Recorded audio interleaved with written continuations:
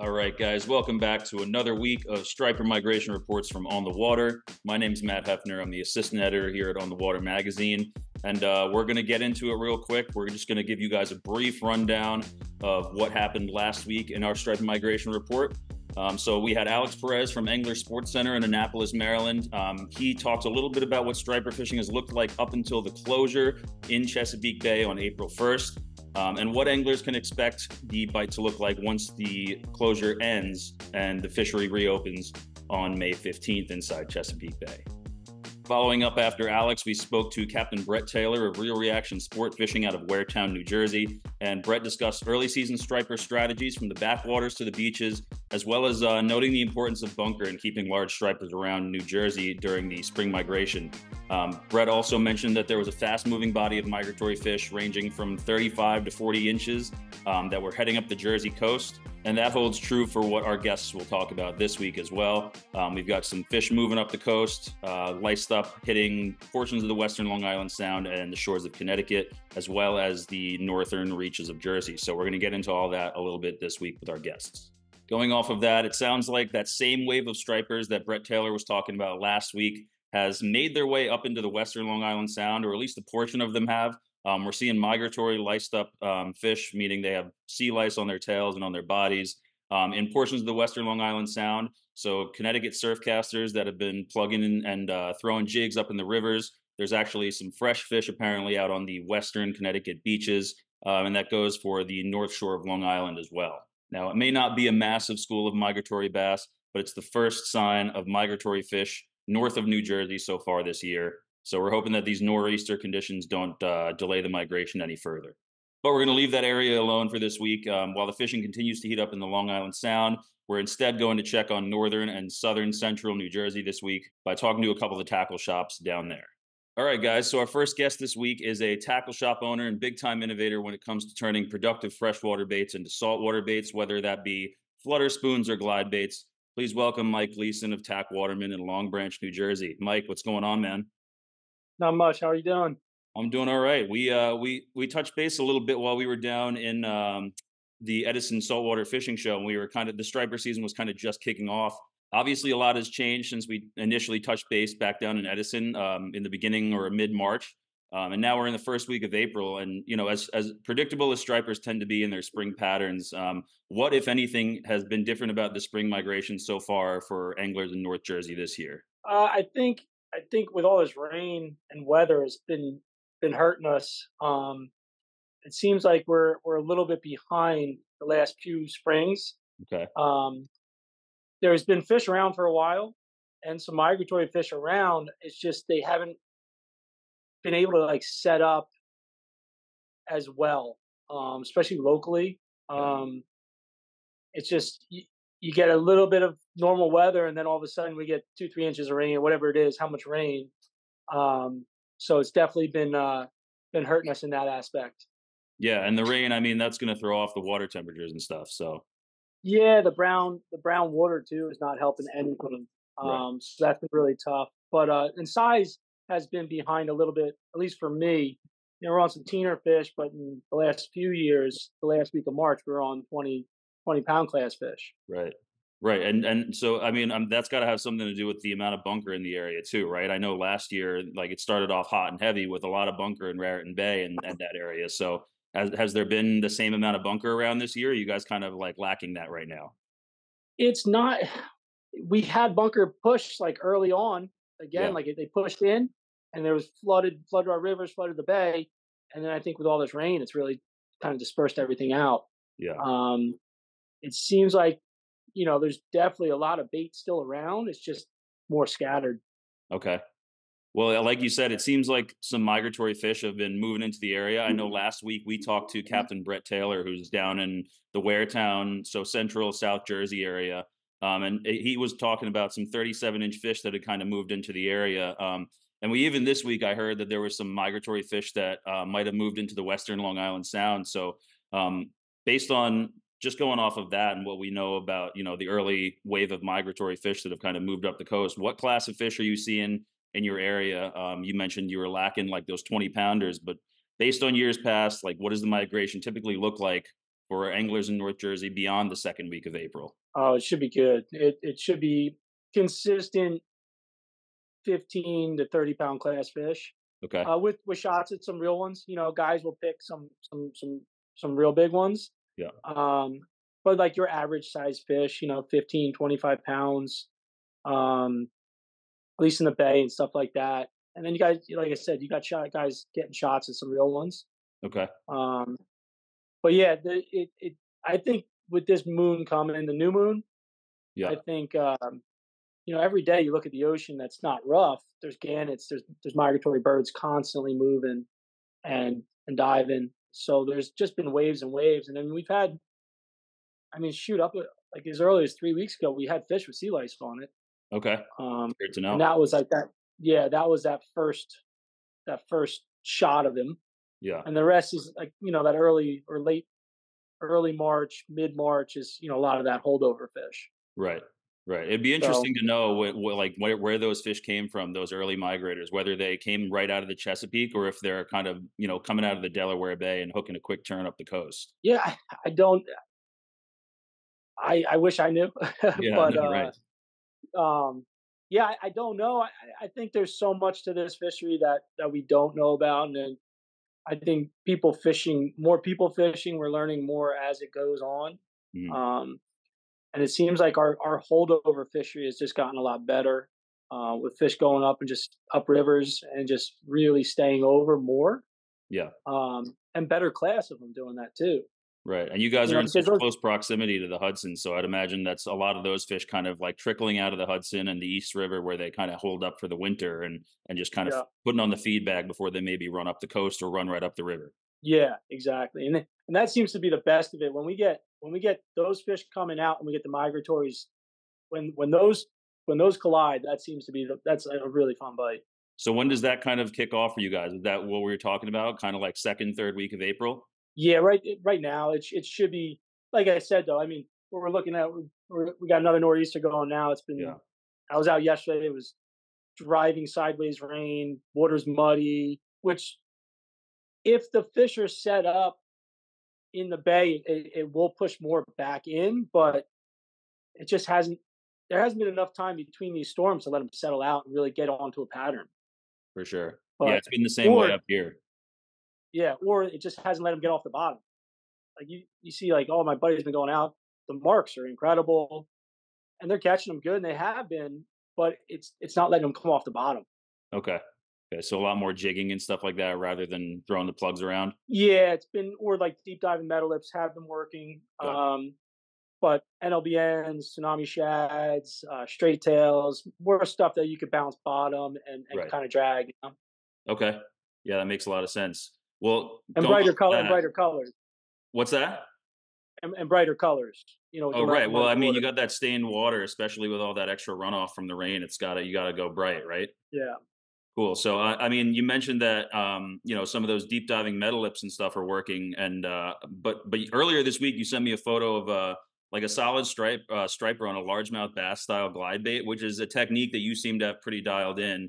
It's something Jimmy actually wrote about and used a couple of your photos in a couple of years back in one of his from the surf columns. But I'd imagine once the bunker really move in and those fish do have a moment to set up, like you were talking about, that the stripers will be even more willing to swipe at a large plug like that. So, what areas or conditions do you look for to fish big glide baits successfully during the spring? Shallow, any of the flats. The flats, you could catch them in deep water. Don't get me wrong. When they're singling bunker out, stuff like that. But as far as like surf casting or when I'm in my little boat, it's any kind of flat where and there's bunker around. That bait seems to shine. It's Yeah. just such a natural presentation. You glide bait fish for freshwater. Right. When they eat it, it's just such a natural eat. Um, and I do catch them during the day, but nighttime, just crawling that thing, foot underneath the surface, between 2 to 10 feet of water. Okay. A lot of the bay shore is great for it. Our river systems work well for it. Um, but yeah, anytime a little bit moving water on a flat, a point, and adult bunker are around that bait. It's the first bait I go to for sure.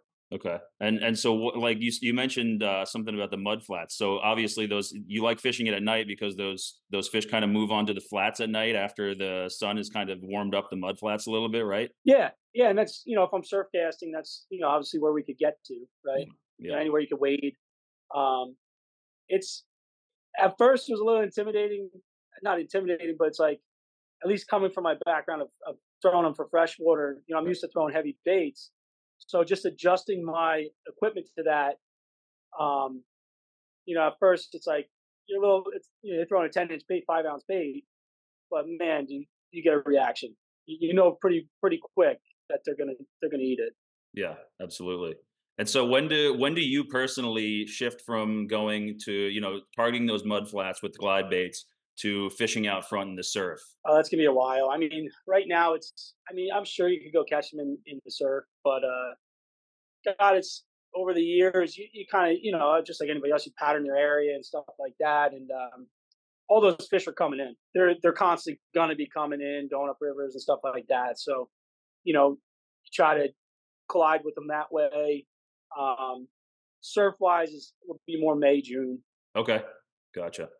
Cool. You That's know, good. when we start getting those Chesapeake fish coming up, stuff like that, or fish set up out front. But right now, like everything's coming into the bay, into the river. So realistically, for the next 6 8 weeks, we'll be fishing backwater stuff.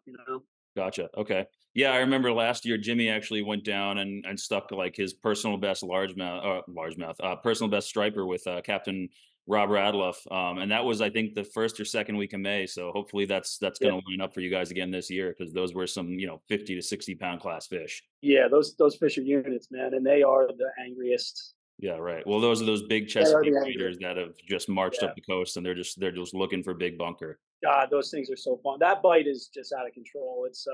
They absolutely destroy bugs. Like you'll come back, your lips are flat.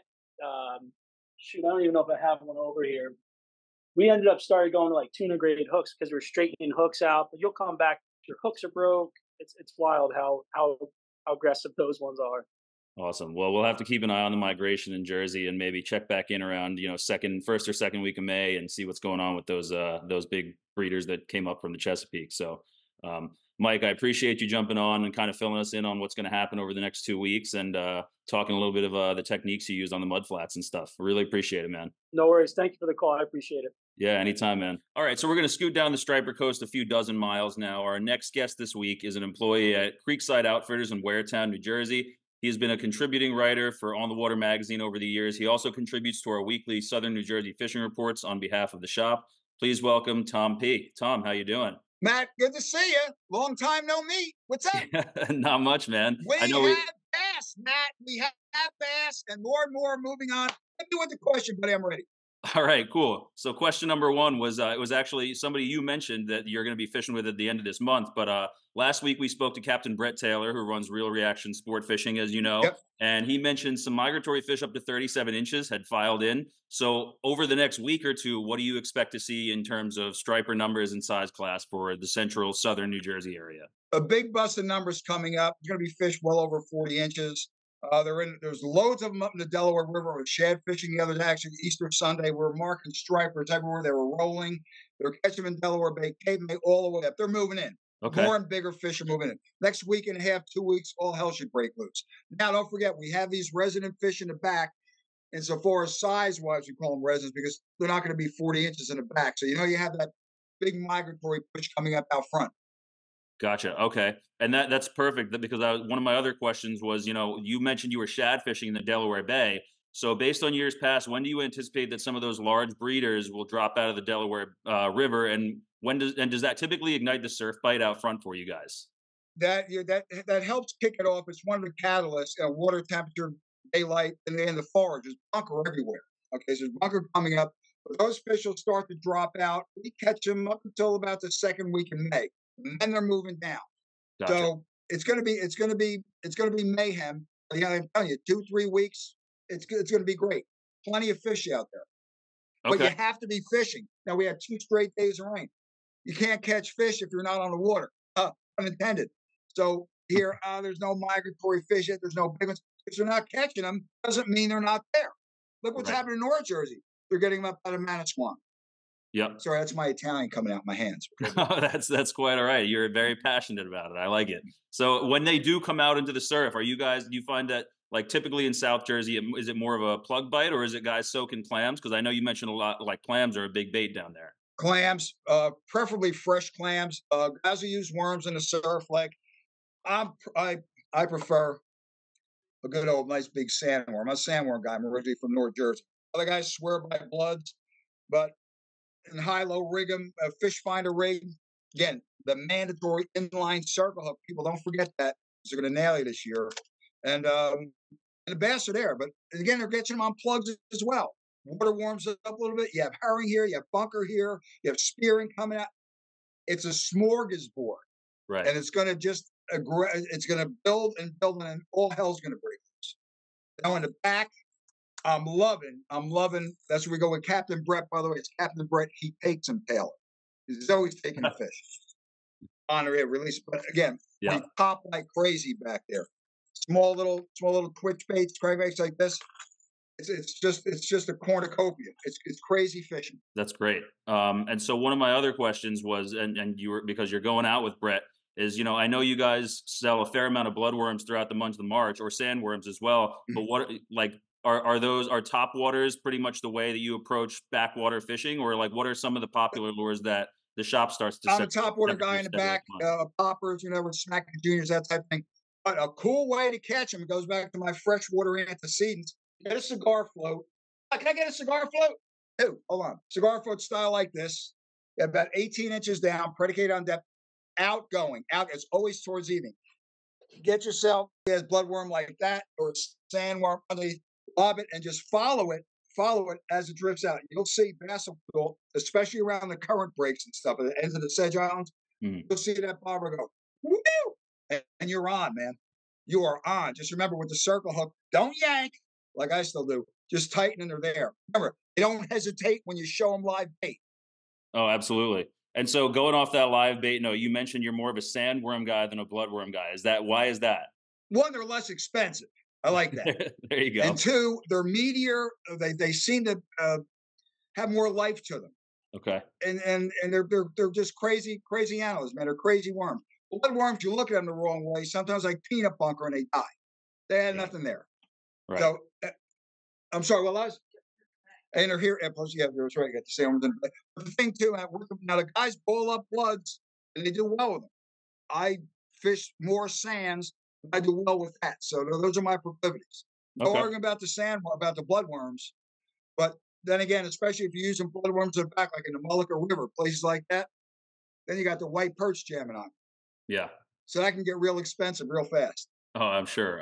Yeah, those white perch have voracious appetites. We know that very well. Mm-hmm. So, Tom, is most of your personal striper fishing done in the backwaters, like throughout the month of April, or do you kind of like plug through the inlets and stuff? 90% in the back. Okay. Working along the Sedge Island. I'll get up towards for example, towards Barnegat Inlet, along that South Jersey. Anyway, then you're beefing up and tackling, going heavier. I like the light stuff, especially in March. The fish, April rather, especially the fish are aggressive. They may not be the biggest, but they're little gangbangers, man. They're all over the poppers, all over the twitch baits, all over the paddle tails. Oh yeah, those. You get like voodoo paddle tails. Some of those new paddle tails, they kick ass. I'm sorry, they catch fish. That's quite all right. Like we said, you're very passionate about this. And it seems to be the pearl, and like the pearl and black top, sometimes blue, but pearl seems like the overall color. You always hear the term, it ain't no use if it ain't chartreuse. Pearl gets the swirl, man. There you go. I like that. I've never heard that one before. I'll have to use that. Pearl white. I'm fishing with Tom P. It's a whole I'll different experience. I'll have to do it. I'll have to cut out some time this spring, maybe. All right. So last question. Come on down. Last question for you would be, have you personally seen, I should say, any migratory fish in your area? Me personally, no. But I've seen some legit photos from legit people. Okay. They're not the social media warriors, heroes, and all that. These are fishermen that don't share much of anything. Right. They come into the shop and that's about it. What they're doing, that's it. They're not very talking. They're not friendly, but they're not unfriendly. They just give you information and away they go. I've That's seen your some fish classic that striper 40, fishing. 40, 41, 40. Exactly. It's the stereotype. Yep. Awesome. Well, Tom, thanks a lot for jumping on. I really appreciate it and really enjoy your enthusiasm around the striped bass fishery. I think a lot of people are feeling a little bit antsy, and you definitely just put a little bit of adrenaline in my veins. So I'm looking forward Listen, to getting out there. could I throw a reminder in there when they're going to be available sometime in May, and especially if you like to eat stripers as much as I do, get the bonus tag. That entitles you one fish 24 to under 28 inches. You don't have to catch the larger slot fish first. And it gives you a chance to bring something home for dinner. That may be a bad word to some of the really hardcore striper guys, but stripers are fish that catch and eat as well. Yeah, and so you guys have that bonus program because you forego the commercial fishery, right? Right, and that's through NJ Fish and Wildlife, the Bureau of Marine Fisheries there in Mako Creek. You mail it in, you send it on a computer, whatever, and they send you a tag. Just make sure you fill out, do the necessary data and send it back. But it entitles you to a fish, and it's just a lot of fun, and it's something a little incentive. And I can bring home a striper for dinner. There you go. Exactly. It makes it a little worthwhile. That extra cast might produce an extra fish. You never know. Absolutely right. I like the way you think, Matt. I like the way you think. Oh, we get along just fine, Tom. Okay, man. Nice Awesome. meeting you. Yeah, likewise. Thanks for jumping on. I appreciate it. See you next year at the shows if you don't come here this spring. Oh, that sounds good. I'll definitely be at the shows, and I'm going to try to make it a thing to get down. If not this spring, definitely this fall run. So and remember, come here and you'll be part of Living Life Creekside. Perfect. We live for it. We love it. This is what we do. Awesome. Well, give my best to Liza. Thanks to you guys, and best of luck during the rest of the spring run.